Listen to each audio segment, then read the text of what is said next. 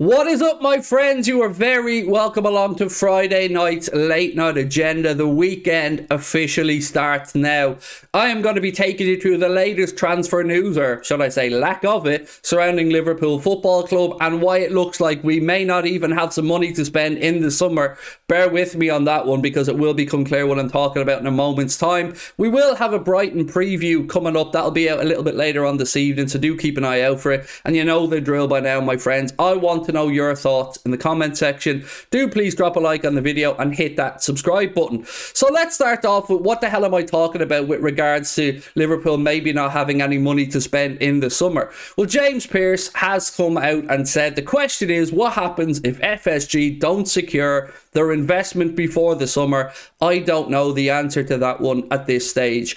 I think we do, James. I think we all know the answer to it. The same answer that we've had from every other transfer window, that if they don't get that investment and if they have to use their own money, we won't be seeing that money. Now look, this isn't a dig at James Pearce. I'm a James Pearce fan. I really like James Pearce. I'm just using James Pearce to kind of, I guess, give some substance to what I'm saying, because this is what I've long believed. This is what I've spoken about on streams. FSG are tight minge bags. FSG need to just disappear. And I understand people are going to look at me and think I'm a ranting idiot. But honestly, look back over the time at Liverpool Football Club and tell me why there is anything to suggest that Liverpool Football Club are likely to get £200 to £250 million from FSG to go and spend in the summer. It isn't going to happen, right? It's only ever happened when we've sold somebody, when we've brought money in, and you can say to me, Darwin, you can say to me last transfer window, still only spent about 40 or 50 million quid net because we sold Sadio Mane and other players and topped that fund up. So nothing about how FSG have operated since they've come into our football club makes me think for 1 minute that that money is likely to happen in the summer unless there is investment. So right now, it looks like our future depends on whether John W. Henry and Tom Werner can actually take a realistic offer for some of the football club, or will they hold out? Because let's remember here, they've seen that asset value increase by over £500 million in 2 seasons, and they haven't really had to do much for it. They've sat back, they've allowed Jurgen Klopp and these players who are absolutely mentally and physically exhausted, I should say, to continue to grow that value for them while they sit over in Boston and do whatever it is they do, because it certainly isn't showing up to Liverpool games week in and week out, is it, John? No, because you haven't got the nuts to do that, sir, have you? So look, let's move on a little bit, and James Pearce added something else to say. As things stand, I'm not expecting any more signings before the deadline.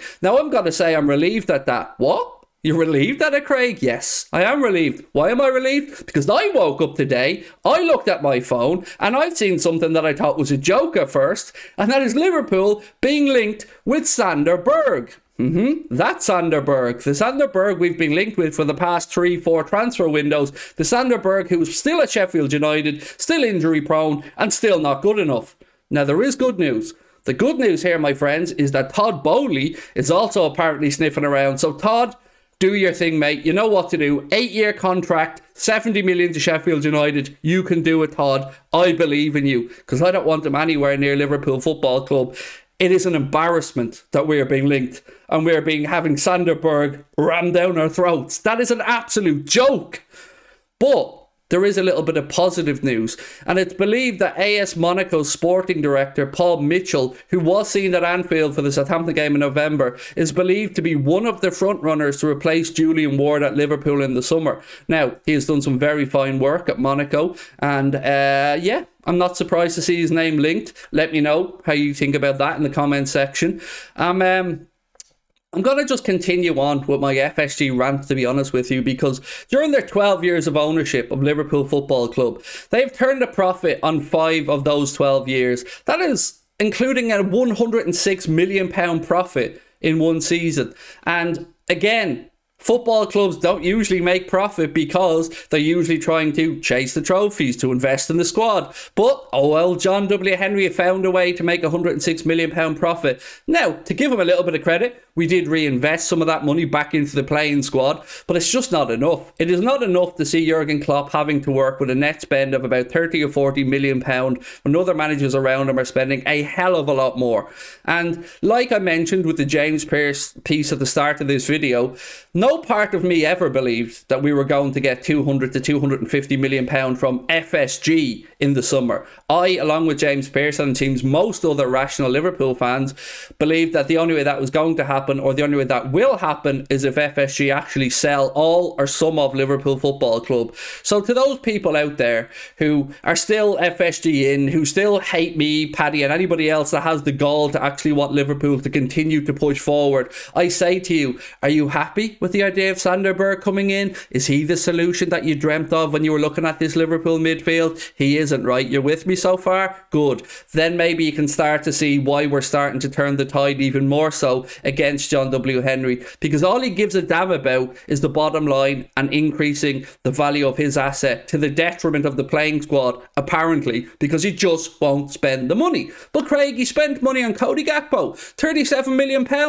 Yeah, but that reason became apparently clear over the last 48 hours as well. Apparently, as per Ian Doyle, Liverpool only acted like we did with Diaz because United were sniffing around Gakpo and we didn't want to lose out. So that forced our hand and we had to go out there and do it. But he was another one that was supposed to be left till the summer. So what were we going to do in January then? What were we going to do while we were sitting and languishing in 9th place, having already had an admittance from Klopp and the rest of the recruitment team that we need a midfielder in this market? What have we done? Absolutely diddly squat. We've sat on our hands, we've flirted with Florian Amrabat, and we've absolutely just shit the bed. We've done nothing. We've sat there and allowed nothing to happen while Chelsea, Spurs, everybody else have been going out there trying to strengthen, to push for their place in this fight in the top 4. FSG do not give a damn, and I'm quite frankly sick of it. I'm sick of it. And I don't believe future spending because I can only base my viewpoint off what I've seen since they've been at the club. And nothing I have seen since they've been at this football club leads me to believe that they are suddenly going to free up a load of cash. And if you believe that, well, I've got a bridge I'd like to sell you. There's a few other bits and pieces that I want to talk about as well. Breaking news apparently is that Arsenal, according to the ever-reliable Fabrizio Romano, are pushing to sign Moses Caicedo and have submitted a £60 million offer. Connor then, on our Twitter account, put in, could this spring Liverpool into action?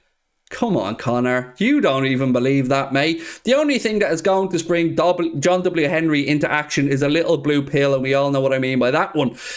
It's embarrassing. It's a joke. It is pathetic, but it is where we are right now. So again, I would urge everybody to please be vocal in your displeasure at how FSG are running the football club, because unless you want the Europa nights, Thursday nights, or however that song goes, that is what we're facing down the barrel of, my friends. And that's actually probably a best case scenario, the way things are currently looking. So again, with 4 days to go in the window, we still have a chance. Please, for the love of God, spend some money on a midfielder, because we need one. And when I say a midfielder, I don't mean enter Sanderman. I mean absolutely go out there and buy a top quality midfielder to give Klopp the tools that he needs. That is it for me on this one, my friends. Let me know your thoughts in the comments section, and I will be back a little bit later on with a Brighton preview. Much love. Enjoy your weekend. Talk to you soon. Bye bye.